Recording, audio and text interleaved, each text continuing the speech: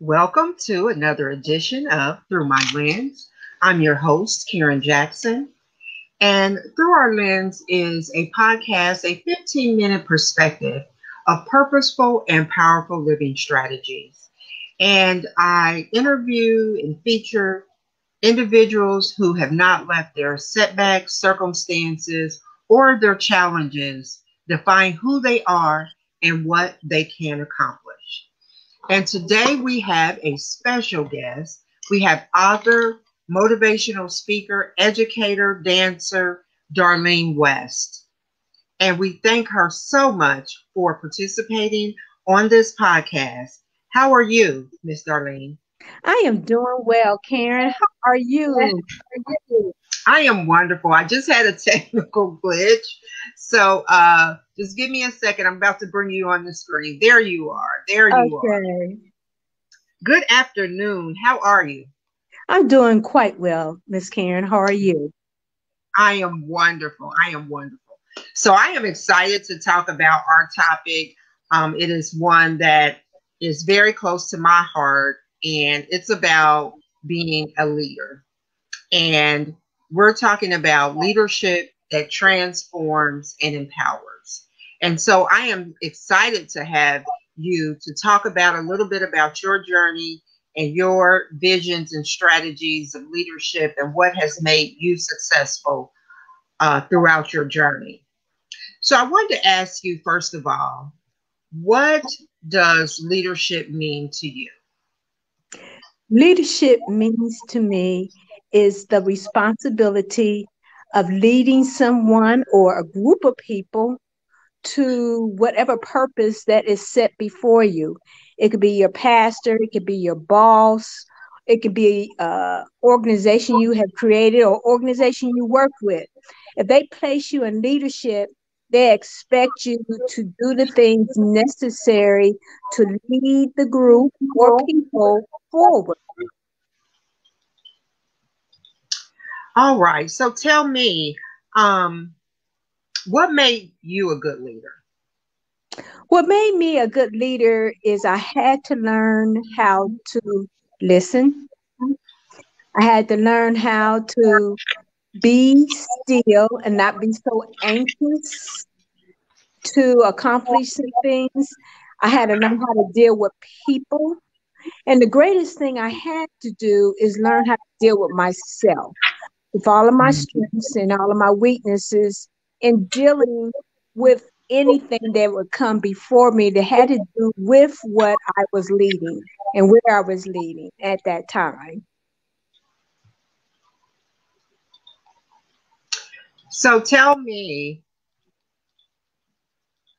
so tell me a little bit about your journey. When would you say that? I know we're going to be talking about your new book that you have coming up, but I just wanted to ask you, just from your own individual perspective, um, I heard you mention listening as an important quality of a good leader, but I also wanted to ask, what are three words you would use to describe a great leader? Three words I would describe as a great leader. Like I said, one is listening. Two is being able to admit that when you're wrong or maybe I need to do something different, apologizing and learning how to forgive. The other is being humble. Wow. That those qualities are actually, it's interesting that you mentioned some of those qualities because I just read a recent white paper by the Dale Carnegie Institute, and they talked about some qualities of a good leader and how to really engage your team. And they mentioned about valuing um, your team, valuing the people that you lead, and helping them be confident and connected and empowered. And so, listening and being humble seems to be the qualities that fit right in line with that. I wanted to switch a little bit. Um, in your book, you talk about being called to leadership in August of 1997, when your pastor asked you to be a children's church ministry leader. Tell us, how did you feel about that? Was that something you just immediately embraced? I know for myself, I used to always be the type of person that I would rather be in the background helping out and not necessarily in the forefront. But, you know, God always has a whole nother plan, right? So, Yes, he does. so tell me about your experience. Were you excited to be asked to be in this role? I was excited, extremely excited to be in the role. When I finally sit down and thought about it, I became uneasy. I became nervous because then I thought about the big scope of the whole thing of being that type of a leader. Um, I was going to be responsible for educating and teaching God's word. That's just not saying, okay, I got a Bible, I can read this. No, it takes strategy, it takes planning, it takes, working it out so you can be able to present his word. It's not like a school book or a book you would just read. These have principles and promises in it and directions. And not only are you teaching it, but you got to live it yourself. So you be able to teach it. So yes, at first I was excited. Then I all of a sudden I became real nervous. Then God had to calm my spirit and let me know I called you, so that means I'm gonna be with you. So you didn't even have to worry. But all of those things, I feel you have to learn. That's not sometimes an easy concept to accept because we are people like when we know something, oh, let's get it done now.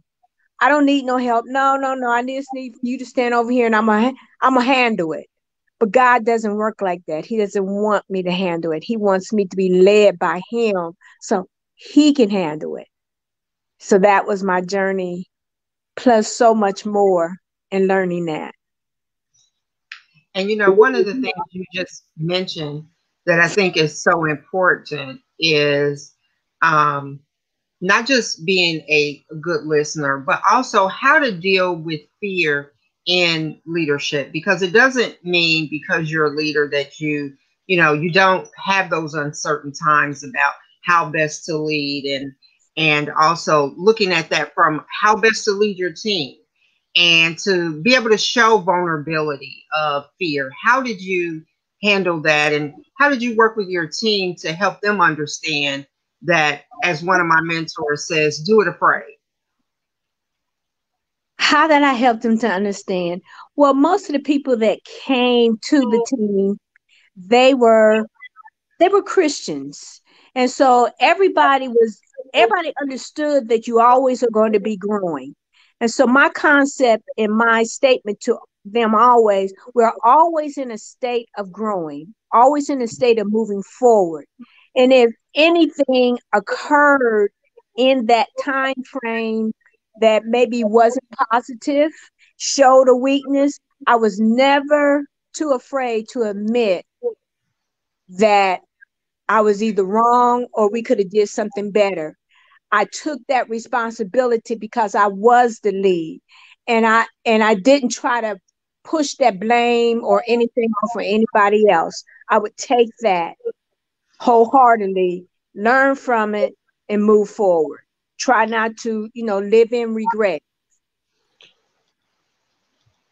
I think that's so important because if you look at some of the lessons from some of the top businesses and and business individuals, professionals, and even church leaders, we have to be able to say that we don't have all the answers, and we have to be willing to have that vulnerability and that Mhm. transparency with the people that we lead, Mhm. because that's how you continue to develop your leaders. To me, if you're not teaching them the lessons that you've learned and developing them to become great leaders, then you might be missing the mark a little bit. What do you think about that? Yes, because you have to have that passion for them, excuse me, and the fact that you want to help them to grow. It's not really about you. You were just chosen at that time to handle a particular task and to lead it. But wholeheartedly, you're always trying to push your team forward to learn, to grow, and to come out of their shell and to use all of their gifts and talents as well. So that means you got to learn how to delegate, let it go. I give this assignment and this is how I'd like for it to be. Will you do it? And so if the person says yes, then I leave it alone. I don't micromanage. I don't. So those things I learned, and I strive even in now with being in COVID, we're not open, but still when we reopen, my concept will still be the same. I'll turn it over to you. If I ask you something, I'm turning it over to you. I'm not going to micromanage it. Now, if you can't handle it or whatever, let me know. But outside of that, I try to push them to that next level. And I thought what was also interesting in your comments, you talked about how you learn more about yourself and how you had a spiritual transformation in your journey in leadership. Talk to us a little bit about that. Well, as I was beginning to lead, I began to understand that God was working through me. I wasn't working for God, but He was working through me and developing other gifts and talents that He had already given me. He enhanced those, plus He started giving me more because I surrendered and was listening, following instructions, not trying to do things my way, but always striving to do it the way that He laid it out for me to do. So that with that came my transformation. And talk to me a little bit about your book. Your book is called Transformation. Let me get the title right. It is Transform, Moving into Divine Purpose. Talk Yes. to us a little bit about your book that's coming out in December next month, right? Yes. And talk to us about why you wrote this book. I wrote the book because I had other members on my team that said, Miss Darlene, you do so many marvelous things with the ministry. Why don't you start writing everything down? And I was like, oh, okay. So that's been a journey of writing everything down that I did, starting from the time that Pastor asked me all the way to it. I didn't all the way to kind of like now. I have been just writing, and in the midst of that, it had where I started, the things I learned being in the middle, the things that had to be cut out of me, with different situations and circumstances, and then moving into a point of understanding my purpose. And once I understood my purpose, then I understood who was leading me through the purpose, and that it was His purpose and not my purpose. So once I understood that, it just made everything easier, and it just made it exciting because I became less stressful. I became less anxious and more at ease in leading than I had before in the past when I first started. Wow, that sounds awesome. And talk to us. I think you said it was interesting. You said that how your team encouraged you to write the book, and vice. That's pretty interesting that they inspired you, which means, and I heard the thing, this quote that says, "You can't be a leader unless you have followers." And so to me, I think that speaks to your inspiration and speaks to your leadership that they were inspiring you to write your vision and make it plain. Yes. And the person that helped me in that journey, he's now writing. So it's just fascinating how God just uses everybody.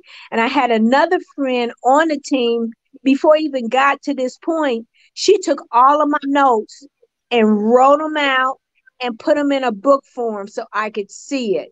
So I always had people around me encouraging. They were just so excited that they did a lot. I was writing, but they did a whole lot of other things to encourage me to get to this point. So that is fabulous. That's good to have. That lets you know that people love you and they care about you when they take that on and do it for you. Absolutely. And I think it also speaks to another important characteristics of a good leader, because you can't do it by yourself. You Mm-mm. need a team, you need a support system. And I think you mentioned that a little bit earlier when you talked about being able to delegate. That's so Mm-hmm. important, because sometimes I know I've been guilty of it, is that you want it done a certain way, but you have to trust your team and the people that are working with you, that they have the vision, they know exactly what it is that we're trying to accomplish, and they're all in it just like you are. Mm-hmm. Mm-hmm. And then that gives them the opportunity to use their gifts and talents as well. So as a leader, you have to realize what your team is made out of, with what each individual's gift and talent is. That's taking your time to study your team, not just say I have a team, but I'm studying my team. I know my team that I have now. I know when they don't feel good, when they're irritated, just whatever is going on, I can sense that. Well, that's a gift God blessed me with to help me to know how to lead at different times. It's not always a straight cross the board. You have to know how to give and take. Sometimes even go like, that's not a good thing to say right now. I'm gonna wait on that. You Mm-hmm. understand what I'm saying? So with that, I learned that, and that's the most exciting part about it, is knowing the different things that you have learned and being able to discern it. Mm-hmm. That is so important too. And one of the things that I heard you just talk about, um, and you mentioned it a little bit in your book, is you explore the whole thing about, as you were being led to and being called into this leadership position, that God worked out all the difficult, He used some of the difficult circumstances that you went through to help define who you are professionally and also as a leader. What would you Yeah. say be your number one lesson that you learned about yourself? My number one lesson that I learned about myself is being overconfident. I know I have gifts and talents to do different things, but sometimes you can become overconfident in what you're doing and then not allowing, you block that spirit because that's a spirit. And so you blocking out God's directions and leading because I know how to do it. So you ain't got to tell me, God, I already know how to do it. And he's trying to direct you and lead you in a different way for his purpose, not my purpose, but for his. And so that is one of the most strongest things I learned about myself, as being overconfident. So he had to teach me how to be humble and listen and follow. Humble, listen, and follow. I don't care Wow. where you are. Humble, listen, follow. Whatever group you're in, whatever 500 Fortune companies, you still have to be humble. You have to be listening and you got to be able to follow. Wow. That's a powerful story. And it's interesting when you said about being overconfident, because we work hard to learn our craft, to know that the things that we need to do to be successful, continue to be a lifelong learner. But I think, like you said, it's so important to not be so overconfident, and allow God. I always say I'm a true planner, but I always want to leave enough room for God to come in and do what he needs to do, not what I think should be done, but what he Mm-hmm. needs to do. And I think that speaks to the whole thing about confidence. As one of my mentors say, is Godfidence. That's the difference. That's mixed with that humbleness that you're talking about. And then also, like you said, being also allowing other people their talents and their gifts to shine. I think it just makes you a better leader. Mm-hmm. Yes, it does. You're not afraid. See, sometimes I think when people have gifts and talents, and it might be stronger than yours, you get afraid. It's like, well, I'm the leader, Hmm. and you try to downplay them, and you can't. You can't. So what? Instead of trying to downplay it, girl, you home in on it. Okay, can you do da da da da da? This is what I need. They'll take off. They will just take off and do an excellent job. Now, there are some people who want to do the backstabbing thing. It's okay. You learn how to deal with that as well, because that's part of human behavior, and it's not going to go away. So you learn how to deal with all of that.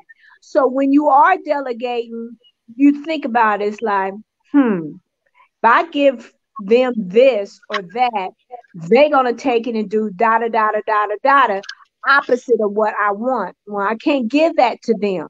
So you have to choose the right person that has the gifts and talents that can bring this to the forefront as well.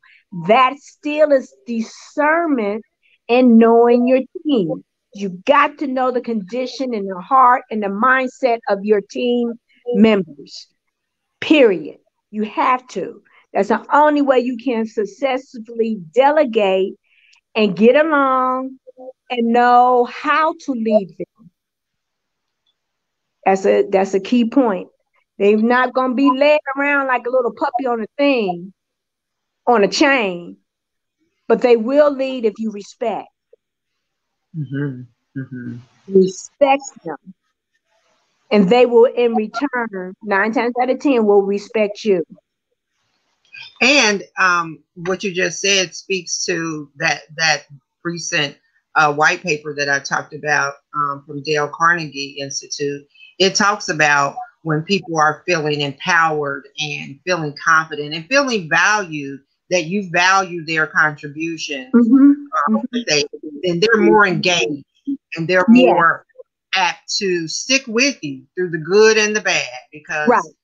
as we know with COVID, that's going to come whether we Yeah. want to or not.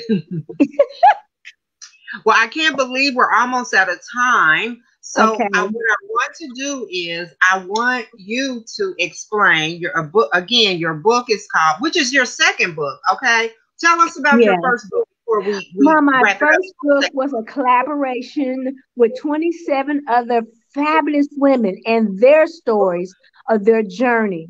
And mine was called Shaping. So I explain a journey I went through when I lost everything in my home. Wow. And I didn't have only thing when I came back to look at it was a fire. So when I came back to my home, I'm standing in somebody else's underwear and clothing. Lost everything. Wow. Wow.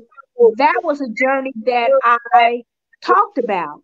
Well, everybody in that book had a journey, had a fabulous journey. So it just made it so interesting. It's like whatever you were going through seemed like you could find it in that book because you had 27 other people telling their stories. So mine was one, you can relate with that. And then you have everybody else's. It was just completely an awesome opportunity to with all these other authors. So where can they find that book if they're interested in? On Amazon. It's on Okay. Amazon, and it is Finding Your Voice. And it was produced by Linda Eastman, Professional Women International. And you can go to her website as well. And this all these other that book plus all these other fabulous artists and authors that she has helped propel their career in writing as being an author. Wonderful, wonderful. So your new book is called Transform, Moving into Divine Purpose. And tell my listeners, why should people go and pick up your book, and where can they find your book? How will they be able to find out when it's actually hitting the stands? Well, right now I know it's going to be on Amazon. Miss I'm under Professional Women International. I got to receive the scholarship through them. So they're handling a lot of my details at this point. And so you can go on Amazon and plus her website, but it still won't be available before December. So right now, if you went, you wouldn't see it. Okay, but how can they stay in contact with you and follow you? Well, I am on Facebook, and you can follow my page. I'll have more things on my page for people to see. Okay. I'm on Twitter. Okay. I see that you're a little nervous about promoting yourself, okay? But that's okay. That's why, you know what? That's why you're a client of mine, because we're going to make sure that everyone knows when your book hits. So Yes. you can follow Miss Darlene. You can follow me through my lens. I'm also on Facebook. Embrace your communication power. So, Miss Darlene, I really, really appreciate you taking your time.